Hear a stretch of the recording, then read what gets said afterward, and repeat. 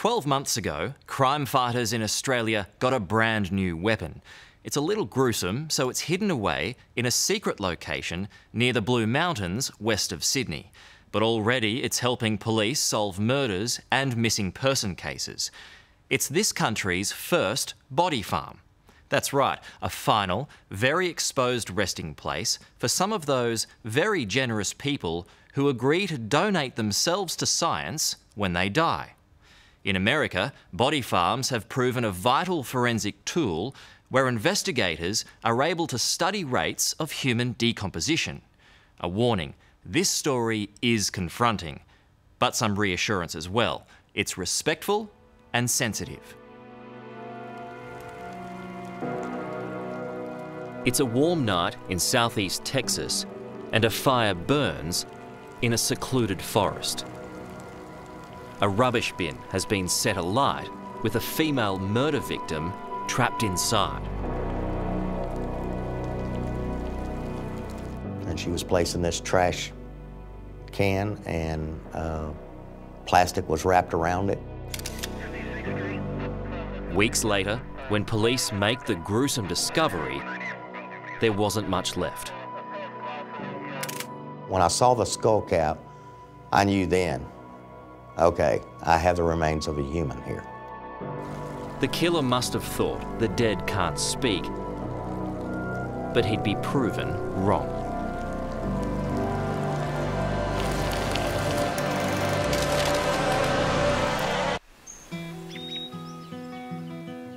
I'm driving to an unusual place.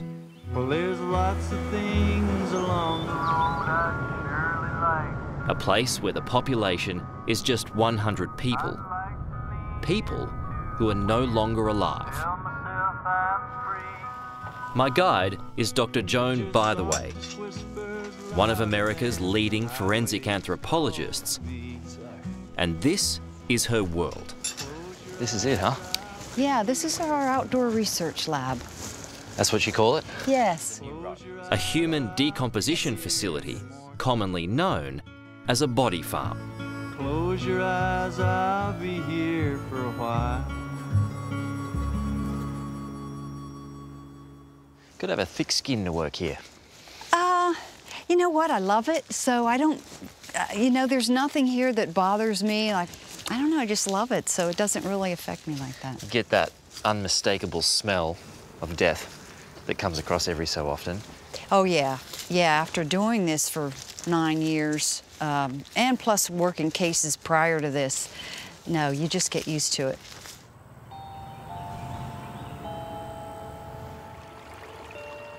The body farm is confronting.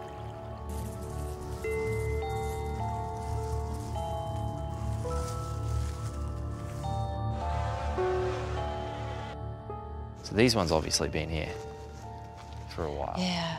There are rows upon rows of rotting corpses placed inside cages to protect against scavengers. Names of the bodies? What happened here? It's burnt, obviously. No, this is not burning. This No. is normal decomposition Is that color right? that you get, yes. It kind of looks like No. they were burnt. No, that is natural decomposition. Frontal bone, stuff like that. Yep. All of that can just come off. But this isn't a place for a ghoulish gander.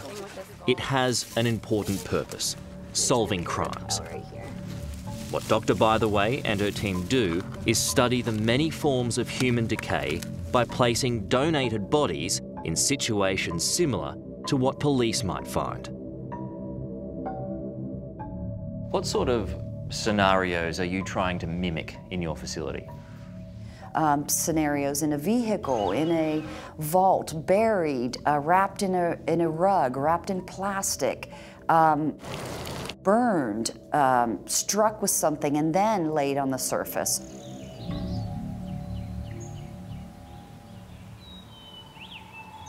One such investigation was known as the body in the trash can murder case.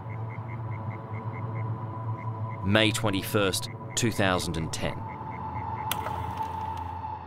The charred remains of 46-year-old mother of three, Deborah Applegate, are found in a remote forest of the Woodlands near Houston, Texas. Detective Keith Eccles is the first policeman on the scene. I saw part of the pelvic and leg bones and some flesh, but not much, and I went, yeah, without a doubt. I knew I had a crime scene. The bones looked more like burnt wood chips than a skeleton, so Detective Eccles called Joan Bytheway in to investigate. It was just a little piece here, a little piece there. We had bags and bags of bones. So it was scattered. It was scattered. Pretty gruesome crime, though. Yes, sir.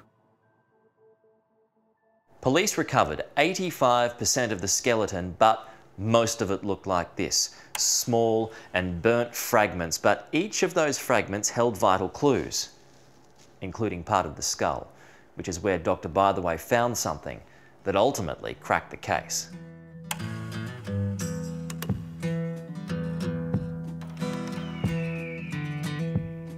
Won't you lend your lungs to me? Mine are collapsing.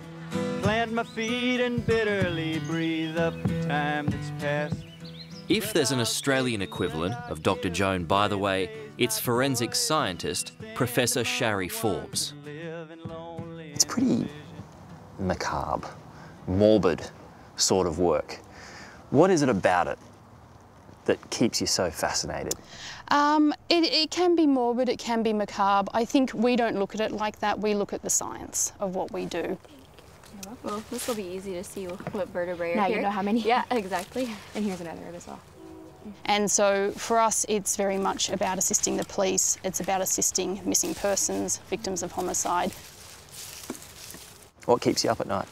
Not much unless I read a crime novel. A crime novel? Yeah. More so than the real thing? Yeah, it does, bizarrely, because they're not very real in terms of crime novels. So they come up with scenarios that sometimes we can't even imagine and would never see. I am the Black Crow King. Professor Forbes was so taken by the science of the American facility that she opened one in Australia last year at a secret location west of Sydney. So we are quite literally in the middle of nowhere. That's right. But that's the point. Exactly. It's the first of its kind outside the United States. How do you feel about being called Australia's Queen of the Dead? I don't love it, I'll be honest. But, you know, I really don't have a problem with how people want to term my role and particularly how they want to term the facility itself. When I see a body, I see something such as flesh, as bones, that kind of stuff. What do you see? I see a lot of different things. So instantly I'm thinking, how long has this body been here? What indicators are there that can tell me that information? Because that's one of the biggest questions the police will ask us, is to estimate how long a person has been deceased. I'll also see a lot of other things. I'll see the insect activity on the bodies. I'll smell the odour. So we're always looking at all these features that can tell us something about this if it was a crime scene. That's how we look at it. This new facility is helping death investigations in Australia so much that it's hoped more will be open. Up until now, forensic investigators relied on data from the US or experiments with decomposing pig cadavers to estimate time since death. Typically, how long does it take for a body to decompose? It's very dependent on the environment. In Australia, in summer, it can be very fast. How long are we talking? A matter of weeks. And do all bodies decompose the same? No. In fact, one of the greatest challenges for our facilities is they don't decompose the same. So we can't replicate data. We can have two donors placed on the surface in the exact same environment, exact same conditions, and they will decompose differently because they were unique during life, and so they'll be unique during death.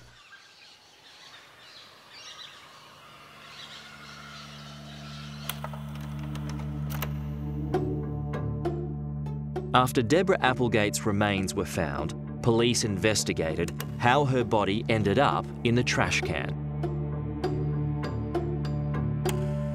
We had to try to find the cause of death. You know, there's people that die in the woods that doesn't make it a homicide, so you have to prove that a crime has in fact been committed. Back at the body farm, Dr. Bytheway reconstructed what was left of the blackened skeleton and found a tool mark on the skull which indicated the victim had been bludgeoned before being set on fire. It led police straight to the murder weapon, a hammer, inside the home of 26-year-old Robert Ellis Hinton, who became the main suspect. She was struck in the head first with a hammer, and then her throat was cut. And she was placed in this trash can, and plastic was wrapped around it. It was kept at a location for several weeks, and then moved to another location, and then subsequently that trash can was set on fire. But Dr. Bytheway wasn't finished. She wanted solid proof of the police theory that the victim was burned in the bin after decomposing for 2 weeks. So she recreated the murder scene at her body farm. We wanted to simulate that and replicate that, and so we did 2 trials of a person. We put them in a can, let them decompose for a couple weeks, put some accelerant on the can, as the suspect had done, and the results were exactly the same. The legs fell out the same, so then I felt confident that that's exactly how they had her in the trash can. Robert Ellis Hinton was convicted and sentenced to 10 years behind bars. Do you think this case would have ended the way it did without Dr. Bytheway or her facility here? No, sir. You cannot substitute this kind of experience. There's more than just bones to a person, you know, so they had an identity. They had a history, so I want to expose that. I want to be able to give them a voice. You must know skeletons pretty well. I think, yeah, I do. When you're looking at me, do you see Yes. me or a skull? Well, you know, I see your skull. Everybody I look at, I'm looking past the soft tissue to the skull. You yes. do? Yes, absolutely. The scientific importance of body farms is increasing, so dozens of people every month are choosing to donate their bodies once they die. Would you consider donating your body? Yes. Yeah, there's so much to learn from the skeleton. I am donating my body. You are? Yes, just not to my facility. Because I suppose if you didn't, then it might be somewhat hypocritical. Yes, I think it would be hypocritical. But as the director of our facility, you know, I see the benefit of it every day. And so to me, it's just a natural thing to do.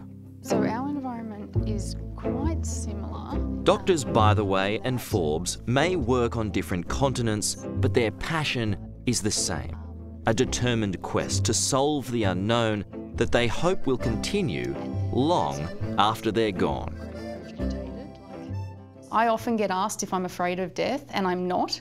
And I think it's because I know what's going to happen, and it doesn't bother me. You know what's going to happen physically? Yes. But what happens spiritually? That I cannot answer. That's the big question that everybody wants to know. I want to know and that. we'll never be able to give an answer on that one. Not from science, anyway. Not from scientific point of view. Wait in the arms